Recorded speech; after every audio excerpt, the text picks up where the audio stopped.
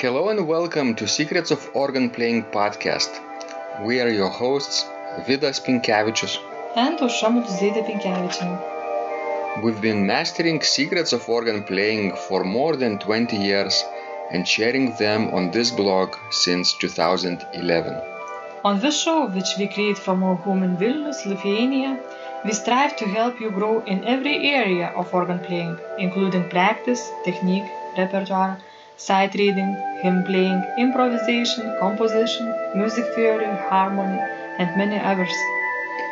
Our hope is to help you become a complete musician, or what we call as total organist, a program which we have created to help you reach your dreams faster than you would do on your own. If you are new here, we invite you to subscribe to receive free updates of this blog at organduo.lt. By subscribing, you will also receive free video how to master any organ composition and 10-day organ playing mini course. And now let's go to the podcast for today. Hi guys, this is Vidas. And Aušra. Let's start episode 299 of Secrets of Organ Playing podcast. This question was sent by John. And he writes, Hi Vidas and Aušra, how are you both? Thank you for your amazing blogs lately. There's been some great discussions and I value the different perspectives you both bring. I'm wondering if you could please talk about how to improve finger accuracy, especially with fast passages. Specifically, I'm trying to play In Dulci Jubilo BWV 729 by Bach. Your training videos were great and I surprised myself how fast I'm able to learn it for me. It still took 2 months. Now my problem is trying to speed up to concert tempo. Most professional organists on YouTube seem to play this piece in 240 or 250 minutes. Your Christmas concert video shows you play it in about this time. I seem to be able to play it in about 310 minutes. Quite okay without mistakes, but when I go faster I seem to slur lots of notes by brushing against the key alongside. For example, playing the note A, I might bump the G sharp alongside. It feels like my fingers fumble and I make mistakes in random places and even lose my place completely. This makes me feel quite uneasy and I don't have any confidence that I can get through the piece without messing it up. So I need to go about 10 to 20% faster and it seems a big jump in difficulty. I've noticed I struggle with fast pieces in general. Is it normal to take a long time to increase the tempo after having learned a new piece? What exercises should I do to be able to play fast tempo pieces accurately? I want to play these pieces the postlude for the 9 lessons and carol service on December 16th, so I still have time, but this will be a big occasion with lots of people and the former retired organist will be there, so I don't want to stuff it up. I hope your day goes well. Take care. God bless, John. That's a nice message. Yes, that's a very nice message, as John always writes to us. Well, let's try to help him. Okay, in Dulci Jubilo, the most characteristic thing is probably passages in the upper part. Sometimes they run in soprano, but sometimes they go between the both hands. And Bach learned this technique presumably from visiting Buxtehude in Lübeck. Yes.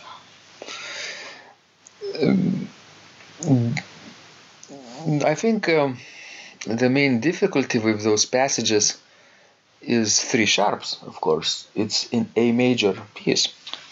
So what we could suggest for John, if he has a possibility to practice no scales. Right. I would work on scales in A major. A major, probably in related keys as well, because yes. Bach has modulations. In D major, probably E major. F sharp minor. F sharp minor, yes, as a parallel key. And C sharp minor maybe. True. In general, I think playing skills. It's important to know technique to develop, and it helps a lot when playing repertoire. B minor too, because it has two sharps. So playing scales and arpeggios too, because these passages have arpeggiated figures as well. Maybe we could suggest to John to isolate one passage and look how it is put together, and maybe transpose it to different keys. The only passage, nothing more, just the passage. Would that work? Well, that might work, but in general, I think he needs to strengthen his finger muscles. Oh, so hand-on exercise. Yes, hand-on exercise would be another source to look at and to work on. But overall, I think that you don't have to look at the other performers and compare your tempo with another's. Because the most important thing that you wouldn't take too fast tempo. You need to take tempo as fast as you can still control everything. Because otherwise, that 310, it's okay for now. Maybe you will speed it up a little bit, but don't rush. And maybe when John comes back to this piece, maybe a couple years later, he can play without any trouble in less than 3 minutes. That's right. So, I think listeners will, forgive you if you will not play very fast. But we will not forgive you if, will mess up everything, even if you play it fast. One or two mistakes is okay, obviously, but, in things like that, we tend to get scared of mistakes. And one mistake leads to another, and another to another, and pretty soon we panic. That's right, and for listeners, it's so uncomfortable to listen to such a performance, because you know that you are not guilty of something, but you feel that way. You feel sorry for that organist. That's right. And sort of helpless because you can't jump in and play That's for right. him. So I always think, that you need to take a tempo in which you can control situation. Because otherwise, things might just get out of your control. You're right. So probably the most beneficial would be part 1 and part 2 hand-on exercises. If he could stack up maybe 10 to 20 exercises in a row, maybe not necessarily learning them, all of them together, but maybe one day he would learn number 1, and then repeat a few days after a while he would add number 2, so then he would have 2 exercises in his repertoire, then 3, 4, 5, and I don't know, in 3 months he would have maybe entire first part ready to play in a medium tempo, and then his hands get tired, his fingers would get tired too, but sooner or later they would be stronger. That's right, and it's very good to practice on the piano too. Because in order to improve your technique, you need to practice mechanical instruments, either mechanical organ or mechanical piano. Because electronic keyboard does not give for you enough for your fingers to work on. Resistance. Yes. Some very new keyboards, they have this artificial resistance, which is similar to real organ, but not many people play them. True. So I guess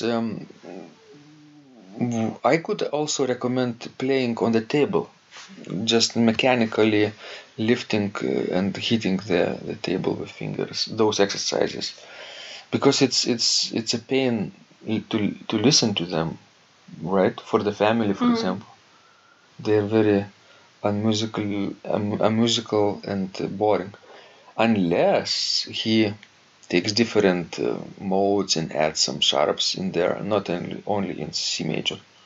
That's right. Okay, guys. Please send us more of your questions. We love helping you grow. This was Vidas. And Ausra. And remember, when you practice, Miracles happen. This blog is supported by Total Organist, the most comprehensive organ training program online, where you will find courses for every area of organ playing, including technique, practice, sight reading, repertoire playing, hymn playing, improvisation, composition, music theory and harmony, with hundreds of scores and thousands of exercises. Here is what some of the students are saying. Hugh writes, "The sight reading course has helped me tremendously.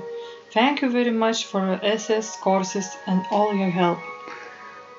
Robert writes, "I found the fingerings, registration ideas, and general comments to be excellent." John writes, "I have found your download very helpful. It was really excellent. I have watched some of your teaching videos, and when I read your instructions, I tried to imagine you were teaching me. You may feel disappointed that I am 2-3 days behind, but I am a slow learner, and I have committed to taking the time to get it right, as you say. But the other night my wife commented that she had never heard me play such a detailed melody in the left hand so well. My left hand is generally poor." Robert writes, "It has been a great pleasure in my life of having discovered your courses and material as well as the YouTube work of recordings. You have a calm and pleasant way of teaching." Ron writes, "Hi Vidas and Ausra, thank you guys. What a wonderful response to my email note to you. You've got me right, and I feel you understand my level of playing. Yes, at home, and lucky that I have an organ for that reason. I am paying attention to this, and I am going to try this haha no longer secret model. Yes, and I love Cesar Frank too. What is very nice about your blog podcast is that Ausra and Vidas are like a Socratic dialogue, and by bouncing things off of each other, so much more information comes out and is expressed. Your comments contain a wealth of information and understanding. I really appreciate this. It is very inspiring and will keep us moving forward." Would you like to receive the same or even better results that our students are getting? If so, join them at organduo.lt/total-organist. And of course, you will get the first month free too. You can cancel anytime. Also, if you haven't yet subscribed to receive free updates of this blog, make sure you do that at organduo.lt. By subscribing, you will also receive free video, how to master any organ composition, and 10-day organ playing mini course. This was Vidas and Ausra from Secrets of Organ Playing. And remember, when you practice, miracles happen.